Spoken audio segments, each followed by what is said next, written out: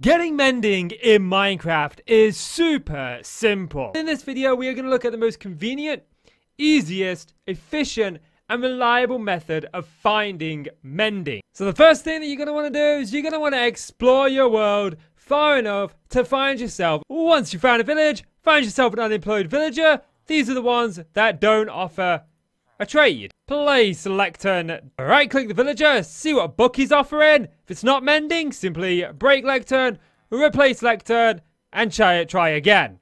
Keep on trying and you will eventually get a mending book. It is possible to get every single enchant within the game using villagers. Once you've got the book, just simply make one trade to lock that villager in permanently and he will forever have that trade. It's that simple.